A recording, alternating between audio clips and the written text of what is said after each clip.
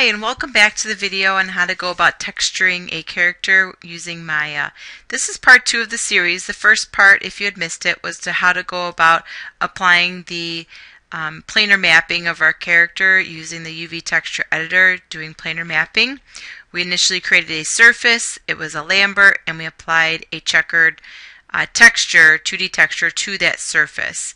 This video is about how to go about using Maya's rendering 3D paint tool or painting tool that's available.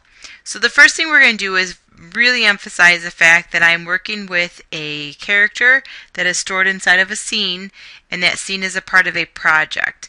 If you're not working within a project, and you'll see up here in my actual title bar that I'm working in my Maya folder inside of a projects folder, and my files actually sitting inside of the scenes folder. This is a very important step to the next steps that we're going to go through, because you have to be working within a project in order for Maya to create you the texture and the appropriate folder structure. So the first thing that we're going to do is modify our drop-down list from polygons down to rendering. Our character is currently selected, so you can see he's selected here. Turn on our selection arrow, which is the Q key. Go to the texturing menu, and we're going to go down to the options box next to the 3D paint tool. So you'll notice that as soon as I open this up in the lower right corner of my status bar, it lets me know that some surfaces have no file associated or attached to this character, so it won't allow me to paint on it. And you'll notice that as I hover over my character, I get the no, no, no sign. So this lets me know that I have to go through the next step prior to being able to paint on top of the character. If you scroll down on the left-hand side under the 3D paint tools, you'll see a file texture section. You may need to expand it. Under the File Texture section, there is a button in there called Assign Edit Textures. I'm going to click on this, and by default it's set to a pretty low resolution.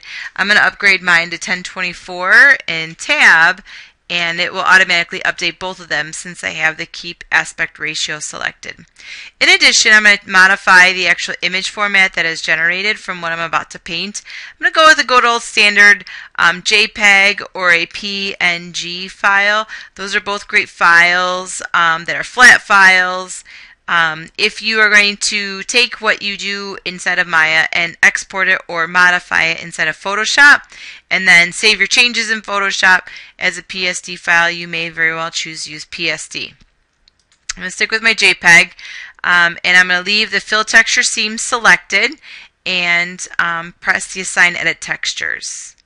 Now, again, look to the lower right corner. If you get a yellow bar or a red bar down here, or a warning or an error, you cannot move on. In those cases, your best choice is to go back to your selection arrow, select your character once again, and reapply the Assign Edit Textures button once again. The exact same steps that happens on occasion, but you just have to reassign them. In our case, what you can see down here in the lower right corner is that the result colon lets me know that I am in fact prepared to do a 2D texture. Okay? And as I hover over my character, I've got this nice little circle without the do not draw a sign assigned to it. So the first thing I'm going to do is go to the flood section, and given that my character is an alien of sorts, I'm going to choose this lovely green character, or green color, and go with a flood paint. So I'm going to close out of the attributes panel, close out of the channel box, give myself a little bit more real estate to work with. Again, I'm going to use the flood color and choose flood paint, and now my character turns in a lovely shade of green. Okay.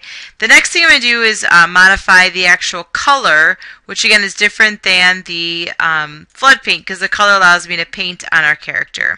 So I'm going to give my character some lovely little blue jeans, and if I want to modify the actual brush size, I can hold down the B key and click and drag my mouse. You'll see that it will interactively change. It also lets me know what the decimal size is. 0.5 is what I'm going for. In the area, and you'll see that over here on the left hand side the brush U radius is set to 0.5. So that suffices for me. Again, I'm going to paint on my leg, and because I painted, or I should say because I projected my character from the Z direction, which is the front direction, you'll notice that whatever I do on the front also happens on the back. Okay, so I'm going to go through and take a moment here to paint out my character's legs, Give it a good little coverage here. Alright, check out the back side, make sure it all worked for me. Notice that I've got the striping effect happening on the side over here, and the reason for that is because I need to go into my painting tool and choose Extend Seam Color. So when this striping action occurs, go back to the down section, and by default I would recommend that you simply turn on Update on Stroke and Extend Seam Color. However, I turned it off or didn't turn it on initially, so that way you would see what the actual effects were, and then as you come back and paint over it, you can see that all of those striping areas have been modified once I've turned on the Extend Seam Color. Okay. Alright, so in the whereabouts of, not too bad. He's got some green feet because he's an alien. Alright, so let's take a brief moment here to look at my UV texture editor. And if I look inside of my UV texture editor, you'll notice basically the areas in which I've colored so far. Everything turned green. It's no longer a checkered pattern. And the pant area has been painted in, as well as in the belt loop area. Alright, now this is again the front of the character, so let's go up to the top here. Let's give him a different shirt color. Let's say he wants to wear a lovely shade of, I don't even know, let's go with the yellowish color. So he'll really stand out. So I'm going to give him a nice yellow color. And again, because in my UV texture editor window, where my arm is, I flipped it over and put it on top of each other. So what I do to the left, it happens to the right. What I do, it happens to the left. If this is a foreign concept to you, I recommend you go back looking at my prior video and see if it makes a little bit more sense after you go through that video as to how it's able to work where it paints one side and it does it on both sides. Take some time here to brush this through. I've already turned on Extend Seam Color, so it's taking care of those little nitty-gritty details. I've got some interesting outcomes taking place on the chest area. And the B key, again, hold on the B key, click and drag your mouse, and your brush will get nice and small. This will allow me to really modify what I want to happen around his neck and collar area. He's got a crew neck shirt on, so I think that looks fine. And again, what happens on the left happens on the right for the most part, except this is the shoulder area. So because we projected it from the Z, that's the front direction, I'm having to update both of these shoulder areas, but if I had painted the arm, it would happen all at once. Alright, so his chest is completely bare because, as you may recall, we actually reprojected the front of our character from the Z direction, so that way what we did on the front would not affect the back on purpose. For good reason. We want the ability to give him a vest or something fun like that. So with that, let's modify his chest area. I'm going to fill in his shirt. Did I want to do that? Yeah. We're going to fill in this shirt here with yellow. We'll make this his actual vest.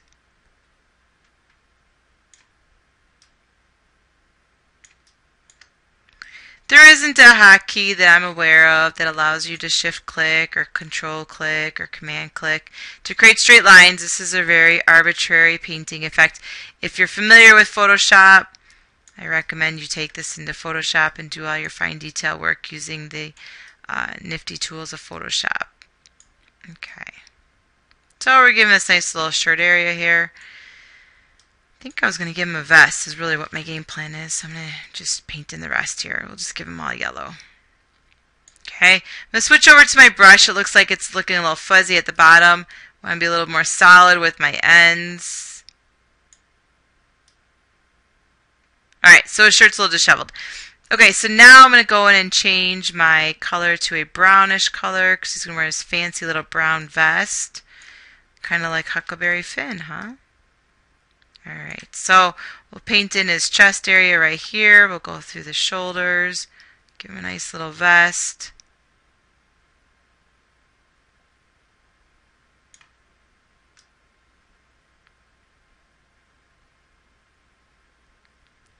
what I do in the front does it on the back. What I do in the left, it does it to the right. Yada, yada, yada.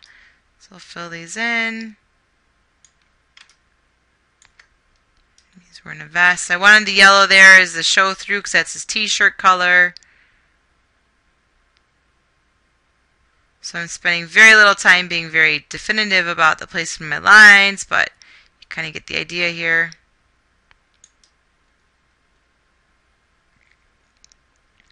And once again, because I've colored in the back side of this, it does not affect the front side because of the way I reprojected it. Okay, alright. So this kind of gives you the idea that I can have something different on the front than I have on the back. Okay, so a couple things that you will experience when you do this is I've overpainted my chest, my collarbone area. Okay, so what happens when I accidentally put too much brown on the top and I really don't want it to be there? Well, the solution is not to erase what you have, but to embrace it and fix it with what you wanted it to be. So to better clarify what I mean is there is an erase tool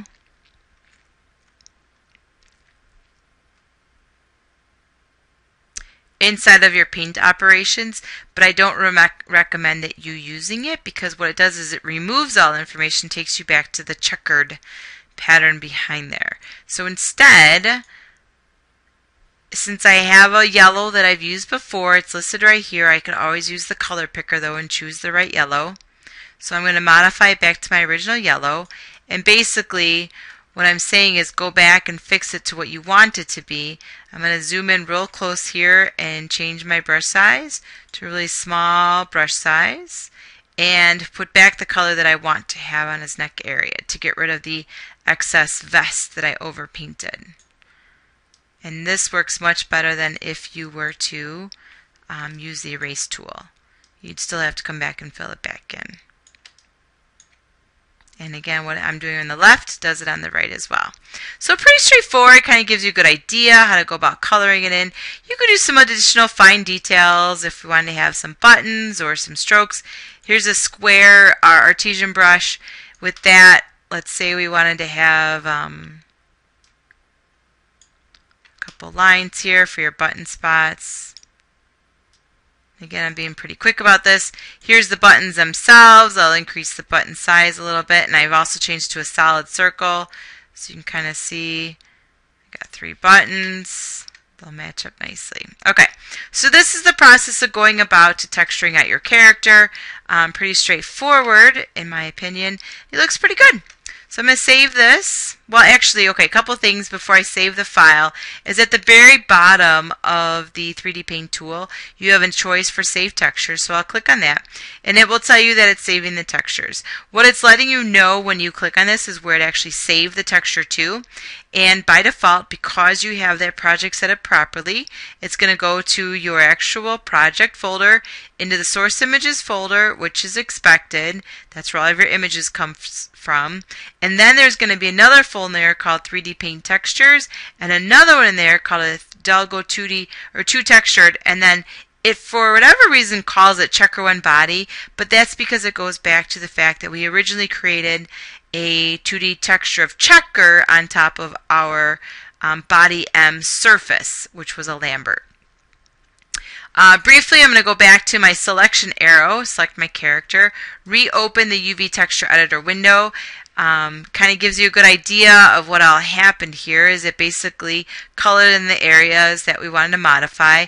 If you found that you had some stray colors, which I don't have really, but let's say there was a subtle adjustment and the yellow went too high, certainly I would always recommend that you go to the 3D Paint Textures and modify the color once again to his green color, modify your paintbrush, kind of fill this a little bit better. But let's just say that you had a UV that really just wasn't wanting to play correctly, like I just overpainted there. I'm going to go back into my UV texture or UV mode, so right click and go to UV.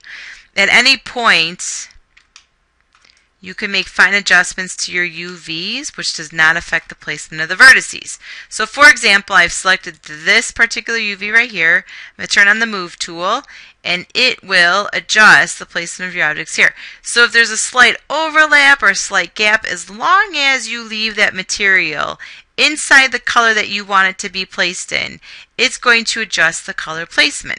Okay? Use this as a fine tweaking mechanism, not as a do-all for all of them, but basically this allows you to really shove or move the colors out of the way that shouldn't be there. And again, it's not adjusting or modifying the actual shape of your object. It basically is just moving around the textures and how they're actually being laid out on your character. Most often you'll be able to paint it correctly, but on those fine details where you can't, that is a final solution. So again, if you press the 5 key, it takes you back to the default shaded gray color. The 6 key will take you into your hardware texturing. The menu to get to that point is under shading, and the check mark for hardware texturing is right there. Shading, hardware texturing is right here. I hope that helps you in how to go about using the rendering and inside the texturing 3D paint tools where we're able to go through and paint our character. Have a great night.